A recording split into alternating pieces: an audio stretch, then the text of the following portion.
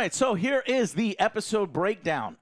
Episode 1, I don't have a title for it. I don't know if it has a title. I But don't think so. essentially, we start like with what you said. What was it? So he's on a planet. He's looking for his sister, and so it's in a seedy area of town. There's a lot of bars. There's a lot of brothels, and he actually he walks into a brothel. And he's actually looking for his sister, and so we find out pretty early on in the series that he's got someone that he's looking for. It's going to potentially drive his character motivation. And then there's some shitheads at a bar that are doing, normal shithead things. Hey, and, what are you looking at? it's very, it's just like these guys aren't cops, but they're security guards. And she's like, look, these guys aren't actually cops, but, they got guns, inflated egos, and all these things. And it sets up that world. Yeah, and it boils over. It's well shot, acted, directed, and we get a droid scene. So this droid we're introduced to in a very awesome way. It's not overly funny, it's not cutesy, it's not childish, but it's just fun. It's B2EMO, I think, B2, but they just call him B. And it's a little droid that drives around. I'm like, you already got me. I like him. Hounds run past him, and he's getting all kind of scared, and then the hounds end up peeing on him. And I just noticed as they're setting up the seedy brothel, and he's searching, and then the robot scene, I wrote down really good music. And I love all the dirtiness of it and how it's very lived in. And also, in this, the way they tell the story, they're doing flashbacks to his time as a child. And so we do see Andor as a kid. He seems to be a part of a little lower tech tribe in the wilderness, and a ship is crash landing. So, of course, all the kids, what the fuck is that? And it crash lands, and they get sort of a raiding party together to go check out what's going on in that subplot. But back in this subplot, Andor ends up trying to walk away. These security guys are coming after him down the hallway, gonna do a little shakedown, gonna impound his car, make him pay fees. And Andor's like, fuck, I can't be caught where I'm at. So they get into a scuffle, and he knocks the dude out, I think with his elbow or something like that, and get into a fight, basically. They had him at gunpoint, too. So Andor knows how to defend himself. Unfortunately, as it happens, sometimes a random fucking punch or placement of something, you hit somebody wrong, they're fucking out. And he's like, oh, get up, get up. And it turns out he's not even out. He's fucking dead. And so Andor has to deal with this, like, oh, shit, I just fucking killed somebody. He accidentally killed one guy. And then that's just why it's so well acted, because without saying it, without them spelling it out, the guy just starts to beg for his life. He's like, he realizes, and you can see it in his face, that it's like Andor has their gun now, and he killed somebody. I gotta tie up the loose ends, right?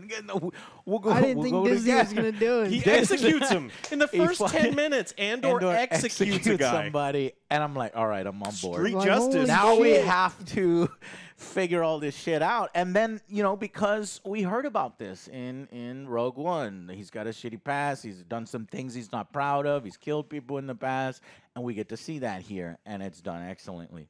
So he's on the run, basically. He talks to B2EMO. B to lie. Apparently, it takes a little more power for these older models to lie. So he's like, I got to go recharge at home. I already love this robot. And it's not like a fucking robot that's gonna. It's not like what's his robot? BB-8? No. Oh no. Fuck, I can't remember his robot. The black security droid robot, K2S, something like that. It's not like that where this is an odd couple. It's the robot of his sort of surrogate mother character. Anyways, he's asking the robot to cover for him because people are going to be asking about him. He asks his friend to lie for him. And we get this great scene of these workers, just blue-collar workers working hard in the salvage yard, and he's got a friend, and he's like, all right, this is where I was. I wasn't over here and, make up all this stuff, right? And they basically then we go to the security office, and you got this old man who, is the officer head of the sector, and you've got this young, up and coming officer that's like, we gotta get him, law and order and everything, and he's like, this is what happened, and it's like, look, here's what we're gonna do. This didn't happen, or they died heroic like an deaths. accident or something. They were in a shady brothel. They were doing this. They weren't supposed to. All these things. He's like, we're gonna cover this up, and you can tell it's not sitting right with the young officer. And he's like, I don't have time for this. I got to report to the Empire. The less the Empire knows about us and has to worry about us, the more autonomy we have, and I'm not dealing with this. Unfortunately for that old man, the motherfucker doesn't follow his advice. He immediately wants to find people, like-minded people, to help him in the search for this Andor criminal. And then what happens? He asks Bix for help. So I'm curious how Bix is going to factor in, if she's going to factor in at all into the future. But she does have an arc here in these 3 episodes. Basically, she's what? She's a procurer of and seller of parts. Yeah. And she basically knows. She has contacts, and he needs her contacts essentially to sell this extremely valuable and rare Imperial part. That it's like, how the fuck did you get that? Kind of thing. So he can get his money, so he can go on the run. And this ties into the other subplot, which is that Imperial ship crashing long ago on that planet. And so we get some of that tribe stuff again. And I keep thinking to myself, it's just so weird to know his fate already. And does that take away anything from it for you guys? That you're like, well, he's going to die on... No, I mean, it's not like fucking Obi-Wan, which I almost forgot existed when we were shitting on Boba Fett. I forgot to shit on Obi-Wan because fuck that series. But I mean, like, there's times where you know that like Leia's gonna be fine. And that fucking episode, Alex, with the fucking snow speeders and the little, what do you call it, trench coat baby thing. I'm like, that would never happen in Andor. No, it's just and it's so happy. No, Joe. I hope not. I don't even think they're capable of thinking in that one dimension. It's just one big porta potty Slurpee that everyone's just like sucking down, and it's just like it's fucking awful. And now we have some adults have entered the room. Yeah, and then so it's like they're actually doing it, and so it's like that what ultimately what ends up happening to these characters, and so as long as they don't do like dumb scenes where they're slowly lowering Andor into lava, and you're like, well, I know he lives because we see in the movie. As long as they don't set it up that way, and the tension is on the people around him, which is the smart way, which is what we said about Obi-Wan, and we said about other things too. It's like it's not so much about what it is about it, about him surviving, but like as long as we care about the side characters and whether or not they die and how then it can be done well. Yeah, because I thought it was done well too. Because like Tim finally got his up and comings later on. There you go. So Tim is introduced as a boyfriend for Bix. So it seems maybe Andor and Bix had a previous relationship or whatever. Because Bix is getting a little jealous of this Andor always coming around. But he seems cool at first. He's like, oh, how can I help? That's it. Well, we'll find that out later. So anyways, we have.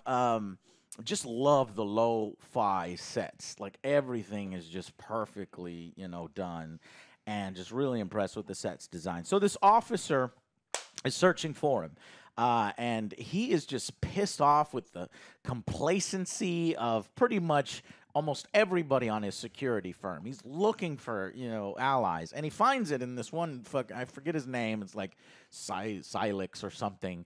And I like this dude. It's like, all right, here's what we're going to do. We need to fucking, it's like a lot of people around here, aren't doing their job. And we need to use the corporate forces to sharpen the knife of... The only way to keep a knife sharp is to use it. I was like, you don't know anything about knives. That is not at all how this works. What he is him and most of the people in his group, or I don't know if you've ever seen those, like, people that the security officers that wear... Their suits are too small, and they run around and they rough up people. Like that's they even make a joke about that. Like it's like the older man's like, did you modify your suit? Yeah, yeah, here and here, and also tailored and fitted. So yeah, they're a little pompous and a little, They definitely nightstick people in the head for no tactical. reason because no one loves them. And so then we g- learn that Bix has a contact for him that will purchase this piece for him, and she's unsure if she can get him here in time because he's like, I gotta go. I mean, I fucked up bad.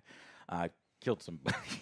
So and so then we get like a flashback to the tribe again, and we see why is he searching for his sister.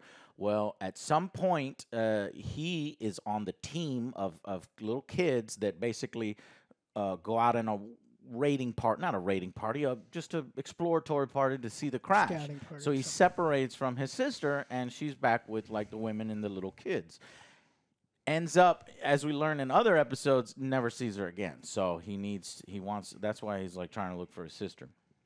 So, and then it ends right there on that flashback where he's leaving his sister. And I was like, whoa, what the fuck? I was really into it. It just cuts off, and it's like, well, can I how do I rate this episode? Yeah. You know what I mean? It's like I give it a liked little it bit very more. much, but there was not a whole lot there. You can tell that, well, you're just cutting a 3-hour movie into 1 hour. You don't really care about, anything. So, but again, all those good things we talked about, it's here. It's reminding me of Mandalorian in good ways, but completely different. Obviously, just atmosphere, mood, maturity, believability. It's all working. So, what would you rate this first episode? First episode for me is going to be an 8. We get the introduction of Andor and just like everything that was going on, and it set the tone really. Yeah. Set the So- tone and the quality. Yeah, I was While like, I may not okay. totally be on board with Andor yet, I'm like, okay. Yeah, I was like, okay, Huh. so this is what it's gonna be like. Yeah. All right, I'm on board. What about you, Alex? In a vacuum, it's almost impossible because, like, I agree. wouldn't even say that it's set up and it's important stuff because I'm almost viewing this series as like each 3 episodes is its own little movie, and so I think it's maybe like a 7. Yeah. because it sets the tone. I love the tone. It builds the universe. I love all that stuff, but It's not very a difficult. whole lot happens. And so, like, if I'm trying to say just this in a vacuum now that I have context, Yeah. it's all important stuff. But if 7. Yes, this is very hard for me because I was between 6 and 7, but that does not reflect how much I liked it and how much by the end of episode 3, I'm like, all this shit was necessary to get episode 3's payoff and high score. So I was initially I'm going to go 7 as well. So episode 2, we start where the tribe ends up finding, is on the way to this freighter that crash landed and finds that their planet is being fucking strip mined, and they're a little surprised by that. I think they're surprised by it, or maybe they knew about it and they just was looking for the ship. And then we get the bell ringing guy. I like this dude. Takes his job serious. Boom, boom, boom. I like this guy. He knows what he's doing. And then people are on the lookout for a Canary. They say the suspect that killed these 2 security officers is from Canary. And we learned a little bit more about this old lady character that he's living with, or she has some connection to him, and they're worried about what have you done? What's happening here? That kind of thing. And I made some notes here. Ridley Scott, dark. Some of the lo-fi stuff feels like Alien. Good stuff. Anyways, I wrote it's kind of more like a crime drama than a space opera. For Yeah. kids. Star Wars. That's why, like I said, I kept forgetting it's Star Wars. Right. It's like, And that I like that because we can do different things within the Star Wars universe. Okay, Star Wars Visions, then anime series. doesn't Prove all that have to be space doesn't wizards, always right? have to be. Doesn't have to be fucking space wizards, And- and it and doesn't always crazy have to be for jokes. stupid children. And for And I don't yeah. mean like all children are stupid. I just really like there are some things that they make that are only for below average intelligence children. And so what we have here is low-level security force intrigue and pre-rebellion forming, and it's already interesting. And I'm like, okay, that takes some skill. So we get some more corporate maneuvering, where essentially the corporate forces are, that's when he talks with this guy. He's like, they're the first line of defense for the Empire out here. Best use. Oh, that was in this episode, not the last episode. My bad. Best use it to sharpen that knife. So he finds this other kind of fanatic ally. This what would you call him? A gung ho guy. Then we go back to the tribe, and like I said, the Star Wars universe, it feels lived in. There's different cultures on different planets and different universes, and the budget's there because it all looks great. And so the tribe moves towards the crushed ship or the crash-landed ship, and they're seeing these astronaut-looking guys that all have like masks, and they're dead. And they're like bloated or yellow faced. Yeah. Mm-hmm. So it's like, I don't know if I would breathe in this. You can even see some like yellow gas coming up. So definitely it's toxic, whatever they are mining here. And simultaneously, as they're kind of doing this and searching the ship, they also do this thing where a mysterious man, trench-coated man, lands his ship far away on the planet.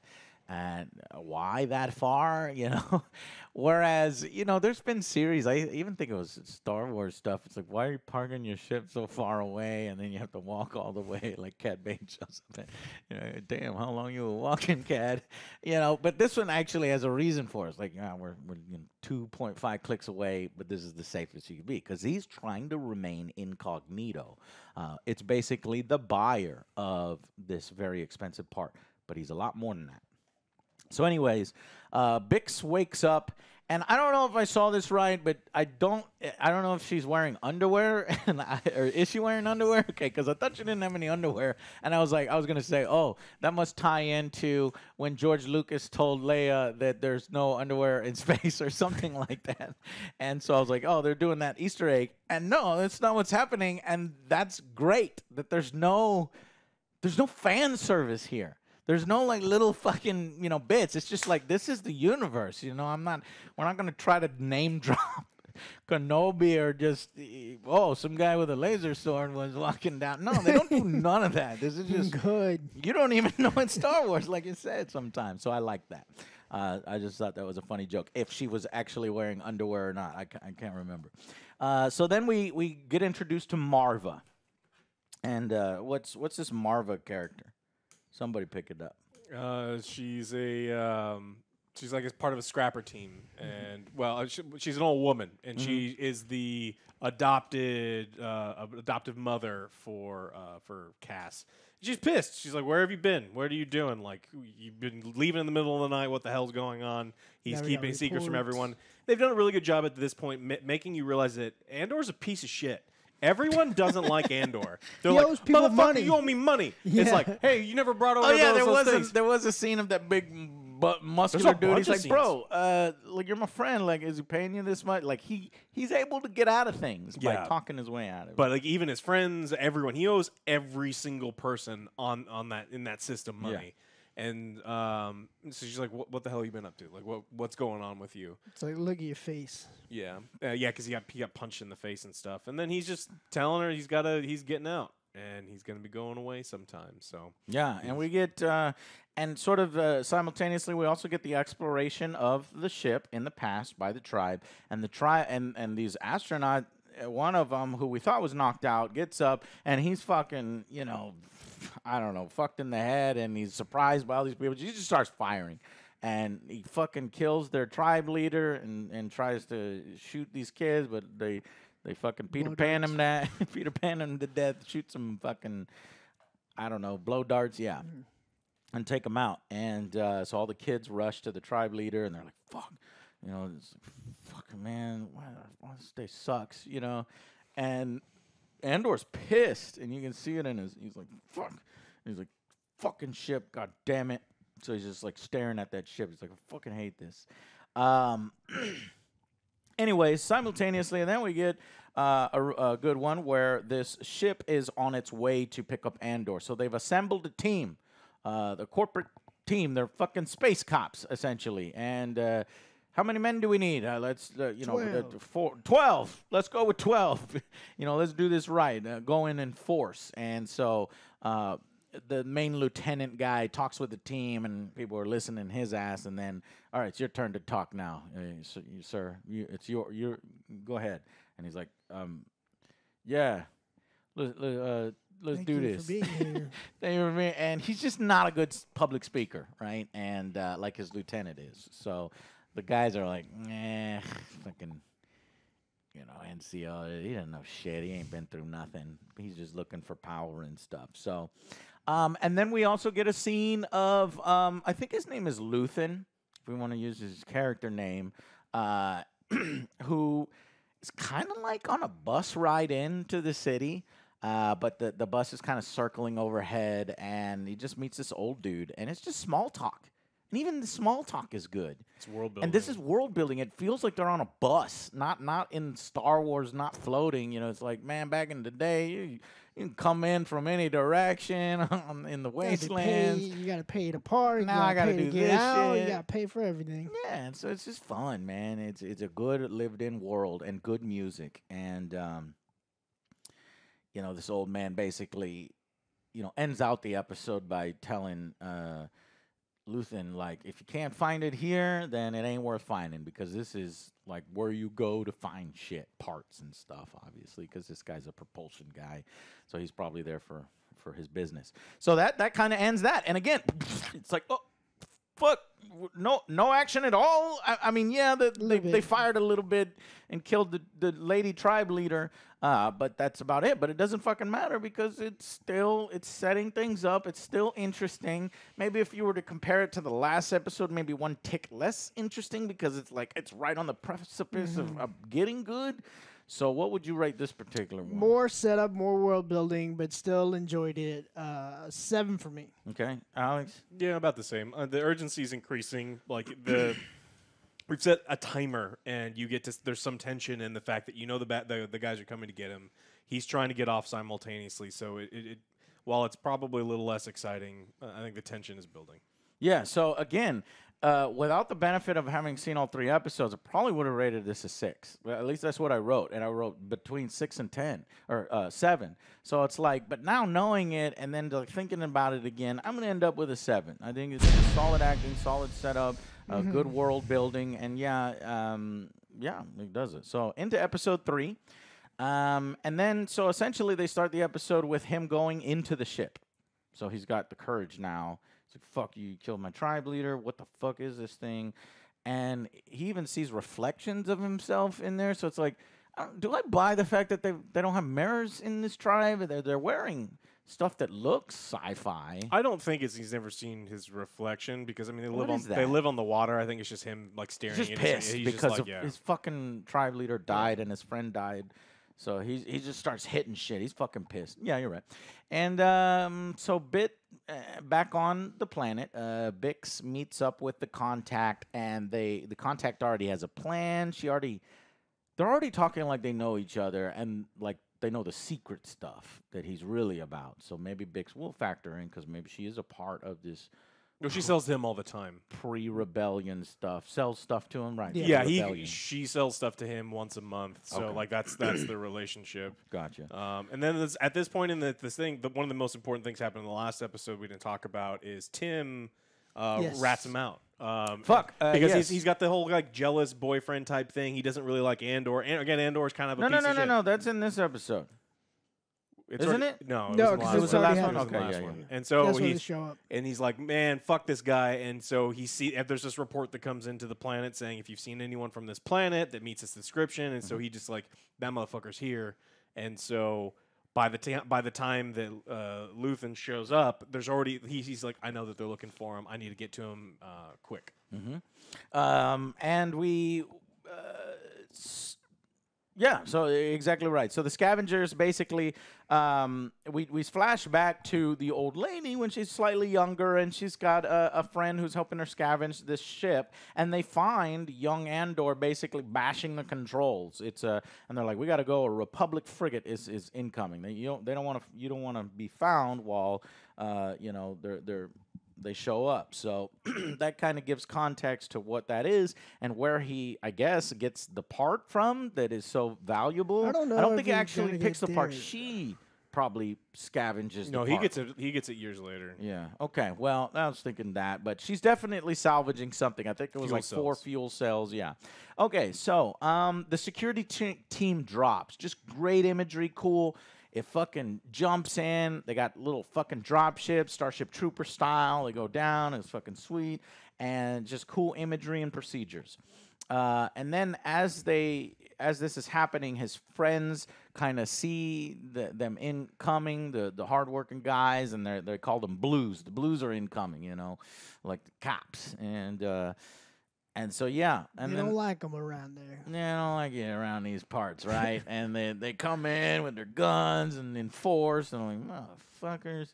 And his friend, basically, they burst into his surrogate's mother's place, Minerva's place, and motherfuckers go after the bot. I'm like, you keep your fucking hands off that Don't bot. leave Don't hurt it it. alone. Don't kill it. Don't shoot it or something.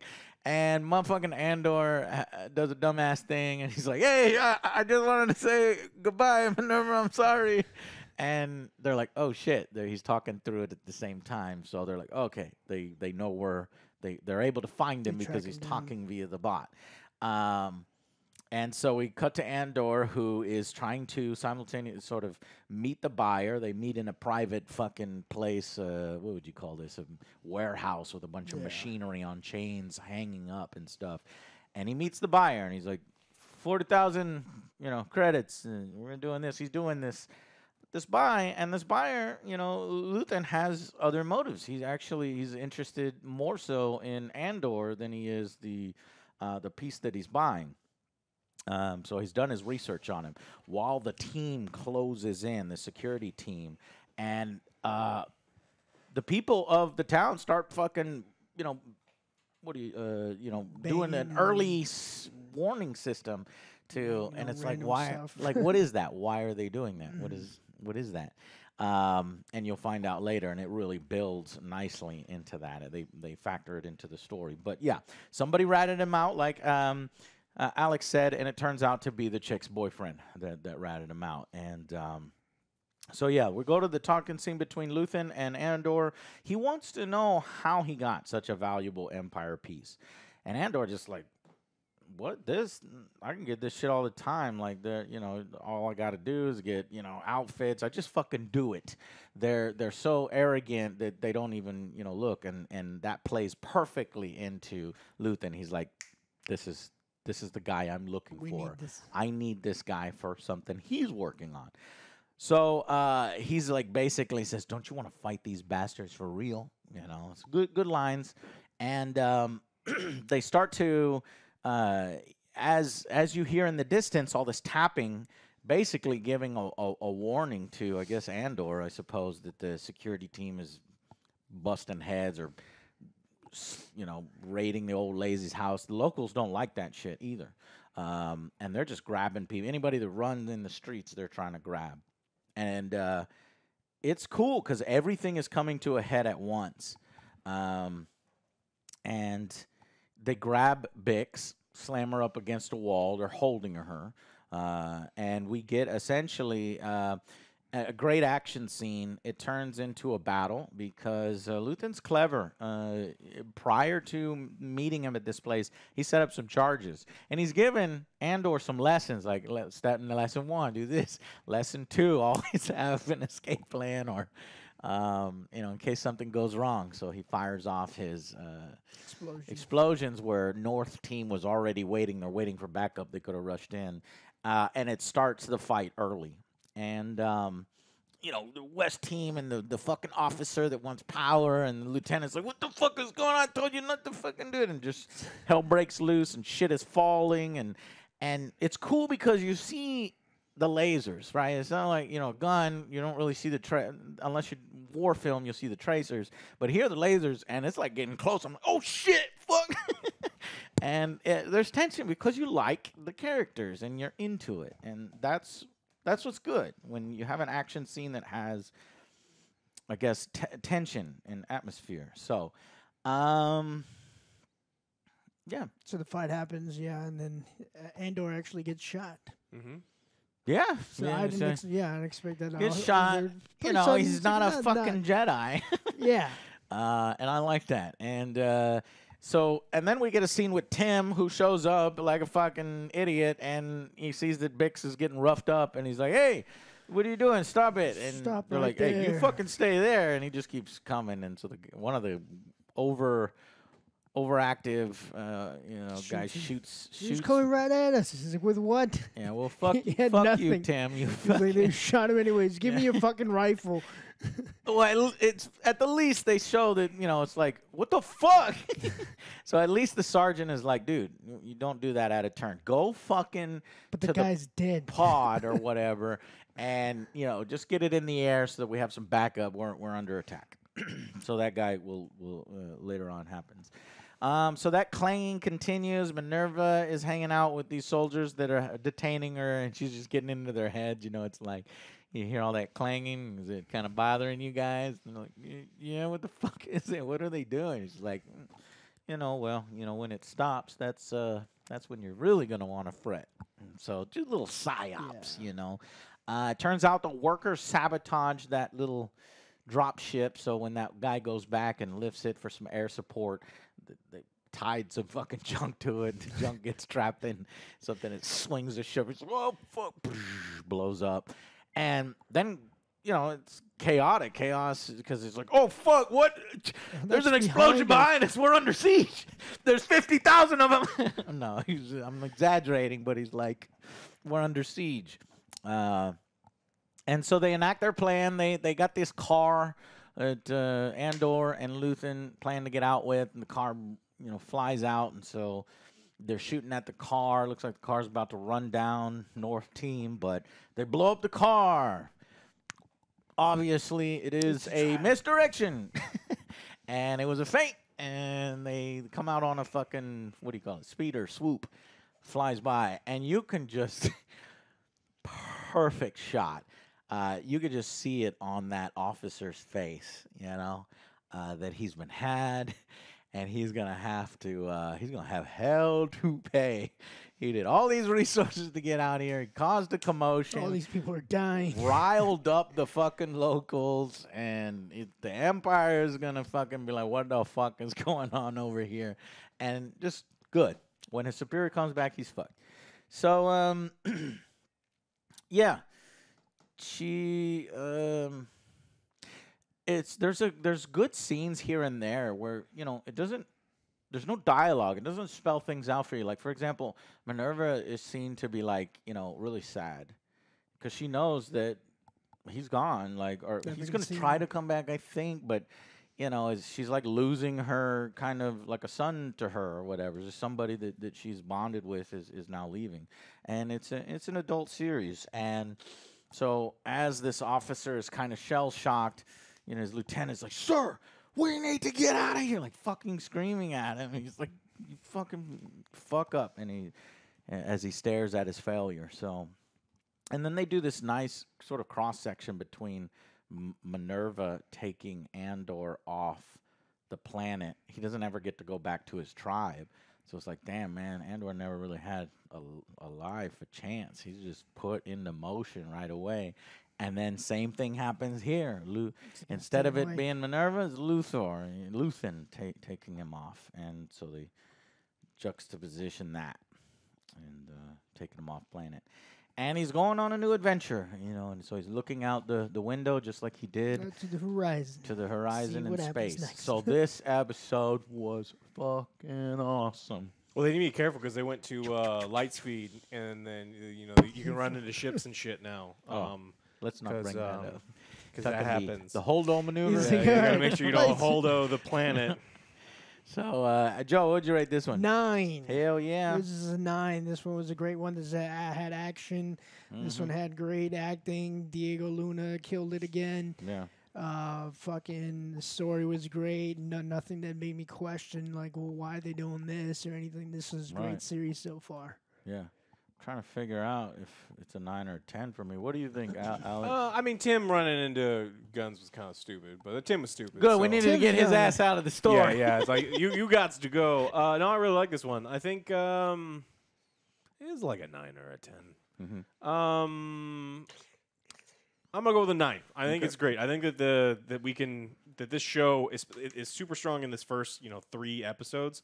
But I am expecting the stakes to be bigger, and I'm expecting the fights to be bigger. So I think that this show definitely has a 10 out of 10 Potential. I think that's where it's getting up to. So, same here. So Next 9 out of 10 for me. Very solid, and it culminates. It needed those last 2 episodes that were somewhat slow but interesting to culminate into here. We got a nice little cross section of all the characters that we're supposed to kind of follow. The corporate asshole security force guy, the players in the rebellion, and Andor himself. So yeah, and then okay. Well, that's it for this particular episode. These 3 will give you a review for the 4th episode in the coming days. Thank you so much for watching. If you liked these, please consider supporting us on Patreon or subscribing. Thank you guys so much, and we will see you on the next Angry Joe Show. Bye, guys.